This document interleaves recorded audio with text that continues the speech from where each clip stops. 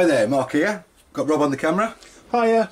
Right, today we're going to talk about, or show you how to change your standard silver canyon and Konghead for a brushless motor. Well, if you've got a Konghead and you've got the standard silver canyon, I think you'll know why we want to change it, because it's not that quick. It's good fun, but if you're running like I'm in here, the standard 7.2 volt nickel metal hydride, then it doesn't really give enough punch and top speed's a bit lacking.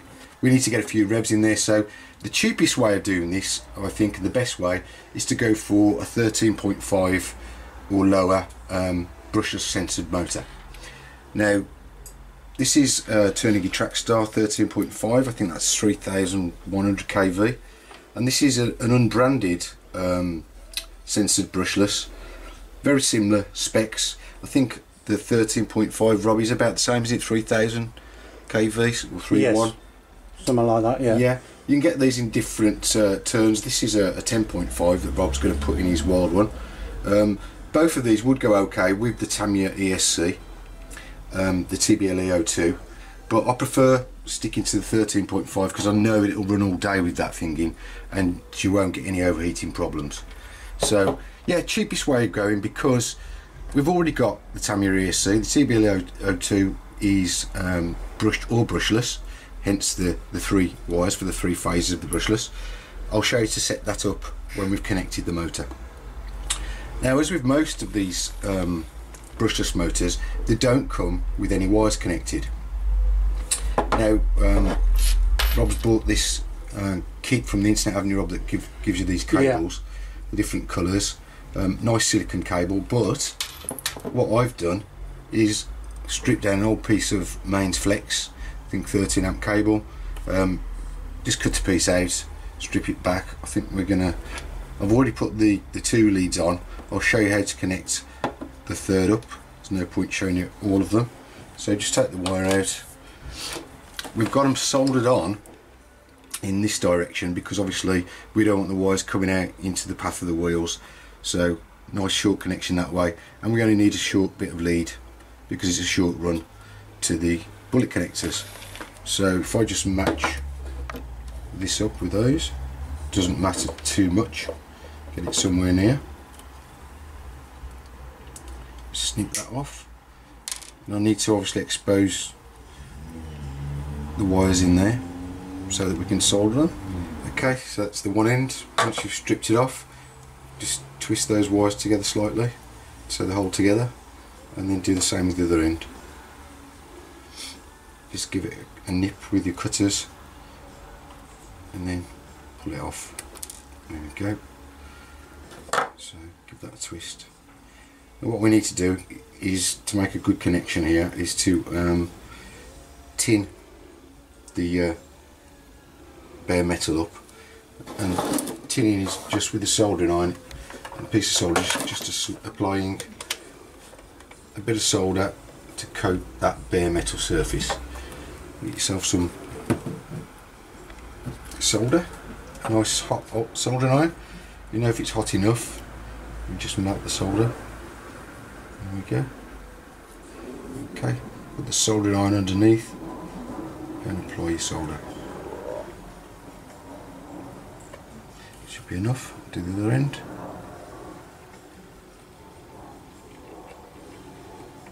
Okay, good bit of solder on there. And then we need to do the same thing to the terminal that you're soldering onto on your motor. Just hold this with the cutters.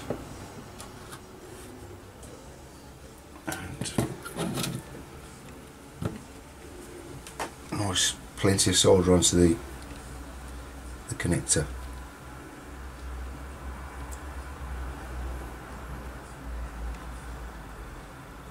Okay, there's plenty on there now. Hopefully I won't need to apply any more solder when I make the connection.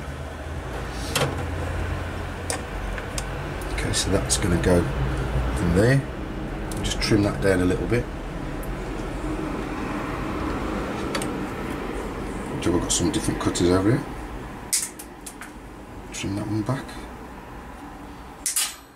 Ka-ching. Okay.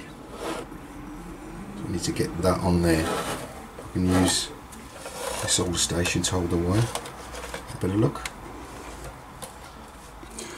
They are fiddly, aren't they, them ones? It is very fiddly, but you can get it somewhere near. Hopefully when I heat it up, that should make a connection. We'll actually get some solder in there.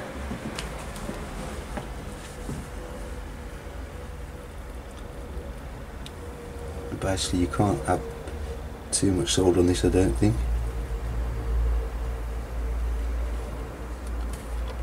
Okay, that's the third wire on now.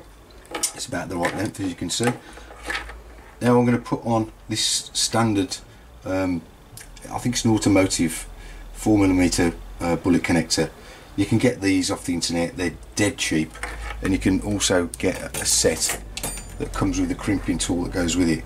So it's the red ones you want. I think the reds are the 4mm, and they will go perfectly into the TBLE female connector. Okay, like that. So we would need to crimp this, basically squash it onto the wire there. I think, Rob, you did yours a bit differently, didn't you, with these? I did. They're the same yes. bullets, aren't they? They are, but I couldn't find my crimp tool, so I basically cut the plastic insulation off. Okay, so cut that off, yeah. Yeah, and then soldered them in, and then using a pair of pliers just tidied the ends up. Got you. So with this, I'm going to just push that, make sure the wire goes right into this. There's a small hole. I don't know, Rob, if you can zoom in on that. Can you see there's a small hole inside there? Is the video working on that?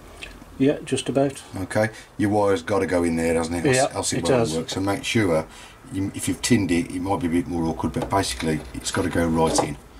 And once it's in there, get your crimp tool, get the red set in there, and basically just squash it as hard as you can. There we go. Just give it a really tight squeeze,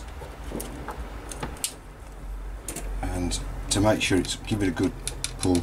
If it's not connected properly, it'll just come off. So I think that's got the job done. And again, so that's it.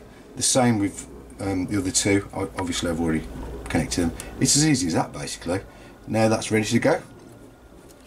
Okay, so we're ready to go. We need to take the standard can off, so obviously just unplug the bullet connectors. Sometimes this can be more difficult than you think.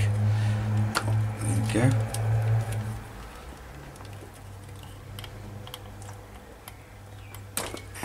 Very tight.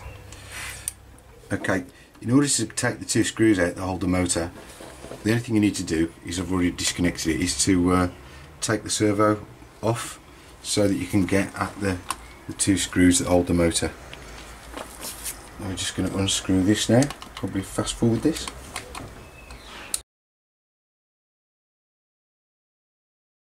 On the motor, in the standard build, it tells you to put this plate on. It's like a cardboard washer. I recommend you do use that for your brushless motor as well. If nothing else, it gives it a bit of a seal for dust and debris, and also generally put some grease on it just to make sure it seals. Okay, so I need to swap the pinion over, obviously, so just set that distance from the base of the motor to the top of the pinion. That's 16mm, I think we've got there. Anyway, all I need to do is make sure it's set the same on the new motor. Take that off.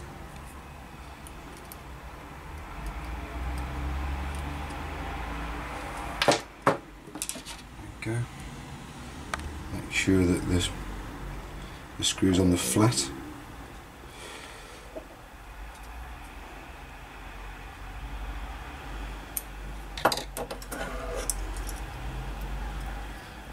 It's a long way off. It's about right.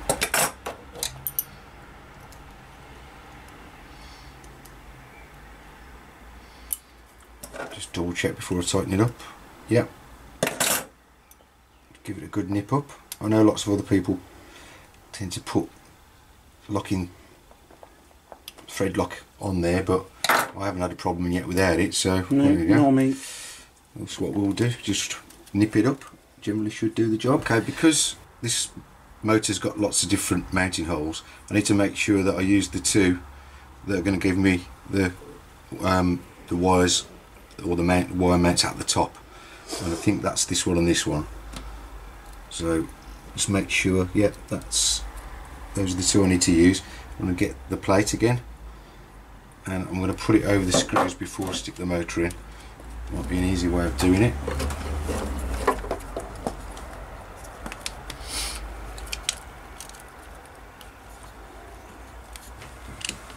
Okay, and the grease I've got in there is kind of holding that on already. Let me just see if I can offer up the new motor on those top two.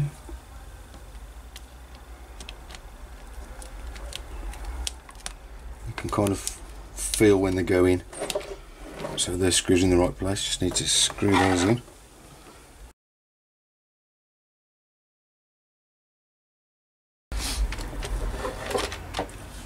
So all I need to do now is connect the connectors up to the ESC. Phase A is blue. Make sure that's home alright. Phase B is yellow. And look at that, kind of matches up with my mains cable. And then orange, and this is kind of a browny orange colour, is phase C. There you go, they're all clicked home nicely. What I'm going to do now then is I'm going to put the servo back on, and then I'll show you how to configure up your TBLE-02 ESC so that it's running in brushless mode, and then we'll quickly spark it up, make sure it's going okay. Okay, back in a bit. Right then, we're nearly there then. We're all connected up, servo's back on. One thing we need to do, or have to do, is put this sensor cable in, because censored brushless motor, censored ESC, without this cable the motor won't go at all. Luckily the turner gear comes with a cable, and so did the one you bought, didn't it, Rob? It did, yeah, but they're quite short, the ones that you get in the kits. With the blue one? Yeah. So you bought this one, didn't you, as well? I did. Now basically any censored cable should fit, any sensor cable should fit. They're just a standard connection. It needs to be a minimum of 280mm, I think it was. Just check there. It was. I think yours was. I had to go for the 300. I think that was the longest one I could find. Is that a foot long, is Rob? Yeah. So that's 11 inches is the minimum, 280mm. And it doesn't matter which way around you connect it. It's just a straight through connector. So let's fit this one into the motor.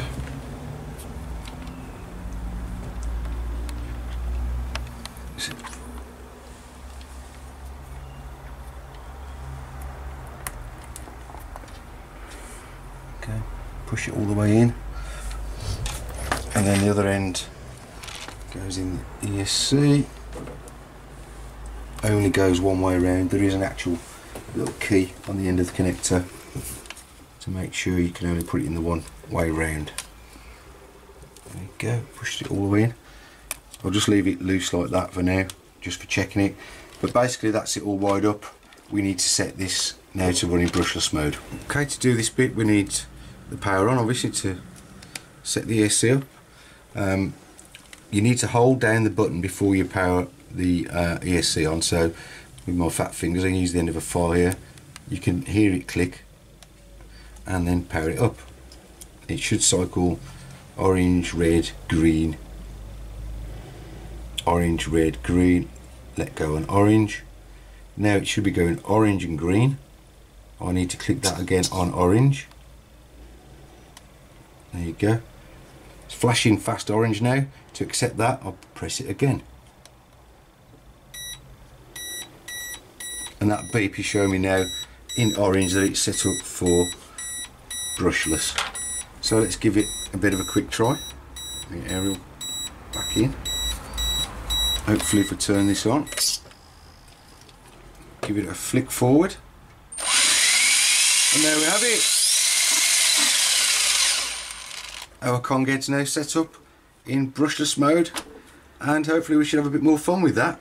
I've got a video coming up, the speed test, comparing the good old silver can with this setup. Hope to see you on that video. Thanks for watching.